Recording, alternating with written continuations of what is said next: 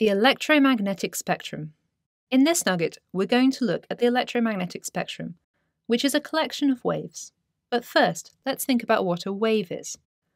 A wave is a method of transmitting energy without transmitting matter.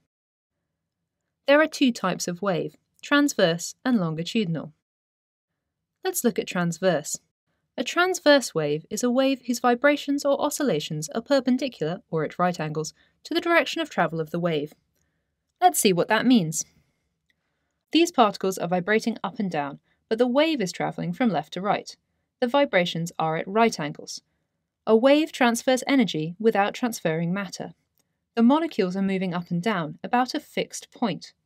They are not moving towards the right like the wave is. They will stay where they started. The fixed point they vibrate about is called the equilibrium position.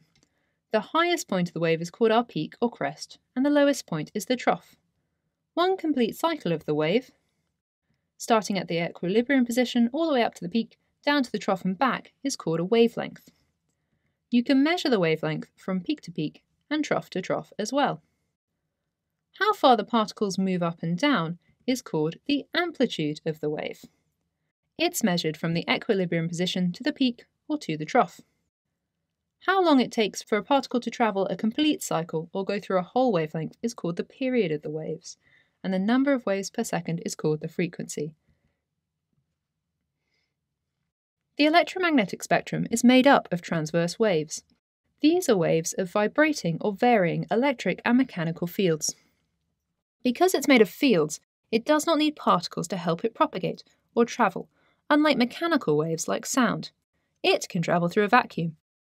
It's how light reaches us from the sun through space. All waves in the electromagnetic spectrum can travel through a vacuum. As it's an electric field, it can make charged particles like electrons vibrate.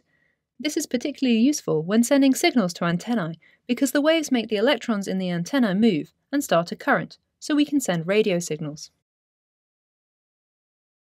The electromagnetic spectrum is a group of waves. You'll have probably heard of some of them before. We have gamma rays, X-rays, UV, visible light, infrared radiation, microwaves, and radio waves. Gamma rays are the highest frequency and shortest wavelength, and the frequency decreases and wavelength increases as we go down the spectrum towards radio waves. We're going to look at each one in turn, their dangers and their uses. Let's start with gamma rays. Gamma rays are the highest energy and highest frequency part of the EM spectrum. They're emitted from the nuclei of radioactive atoms and found in cosmic rays from the sun. Because radiation can kill cells, they're used to treat cancer. However, too much exposure to gamma rays can cause mutations in cells which can lead to cancer. X-rays are the next highest frequency wave. They pass through skin and muscle but are absorbed by bone, so are excellent for imaging. But again, too much exposure can lead to mutations and cancer. So doctors won't X-ray babies, and you shouldn't have an X-ray too often. It's important that you talk about X-ray imaging when describing uses, rather than just referring to the name of the wave, X-ray, because otherwise it looks like you're just repeating the word in the question, rather than describing the use. X-rays are used to make X-ray images. Next comes ultraviolet light. It's used for imaging and security dyes. For example, this £5 note glows under UV light. We call this fluorescence.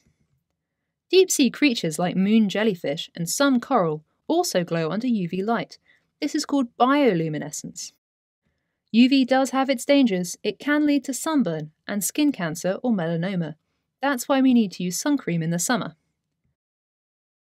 Next we have visible light, or the visible spectrum made up of 7 colours: violet, indigo, blue, green, yellow, orange and red. Visible light is used for seeing, obviously, and imaging, such as taking photos or using a microscope.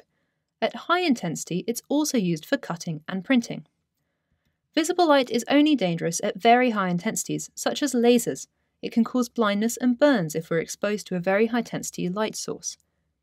Because it can cause permanent damage or permanently change the shape of the cornea, we use lasers to perform laser eye surgery. Next we have infrared radiation. This is how heat is transferred to us from the sun.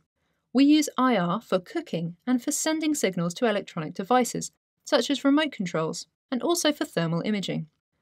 Because IR is a wave, it can reflect off shiny or white surfaces, which is why you can switch on a television by bouncing the signal from a remote control off the wall. They're also used for telecommunications, such as to send signals like the internet down optical fibres. If you have fibre broadband, it's using IR. We're moving to the low energy end of the spectrum now and the low frequency end, so the only danger from infrared is burns. Next up we have microwaves. These are used for cooking in microwave ovens and for telecommunications. Your mobile phone sends signals as microwaves to cell towers. We also use microwaves to send signals to satellites. Because microwaves are so low energy and low frequency, they're not dangerous. They're only dangerous at the frequency used by microwave ovens, because this makes water molecules vibrate, and so cook. As we are mostly made of water, if you climb inside a microwave oven, you too will be cooked. So don't. But all other frequencies of microwave are perfectly safe. Finally, we have radio waves. These are the lowest frequency, longest wavelength waves in the EM spectrum. They're used for communications, such as sending radio signals over long distances, or short range for Wi-Fi and Bluetooth. So to summarise, these are the higher energy parts of the spectrum. They can cause cancer. The middle frequencies can cause burns, with visible light causing blindness if too bright a light shines into your eye. Microwaves and radio waves don't really have any risks associated with them because they're very low energy. You're safe unless you climb into a microwave oven. Gamma radiation is used to treat cancer. X-rays, ultraviolet and visible light are used for imaging. Microwaves and IR are used for cooking. And microwaves, IR and radio waves are used for communications. Keywords. Wave, a method of transmitting energy without transferring matter. Oscillations or vibrations, moving repeatedly back and forth. Transverse, a wave whose oscillations are perpendicular to the direction of travel of the wave. Frequency, the number of waves per second, measured in hertz. Wavelength, the distance from peak to peak, trough to trough, or the equilibrium position to the peak, the trough, and back to the equilibrium position again. And the electromagnetic spectrum, a collection of transverse, non-mechanical waves.